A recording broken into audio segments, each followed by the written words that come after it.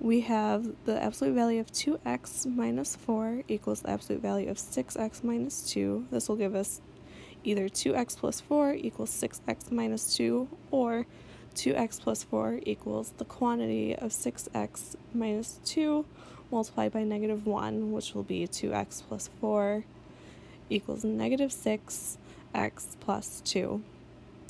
We're going to start with the first equation by subtracting 4 from each side, giving us 2x equals 6x minus 6.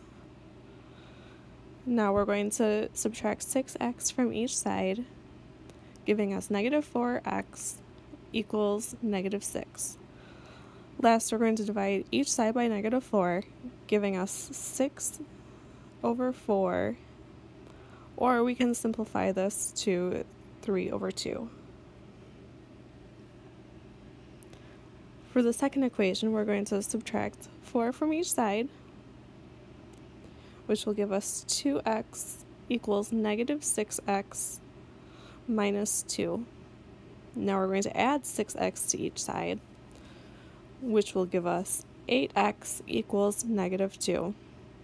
Last, we're going to divide each side by 8, giving us another solution of x equals negative 2 over 8, or we can simplify this to negative 1/4. So we have two solutions, x equals 3 over 2, or x equals negative 1/4.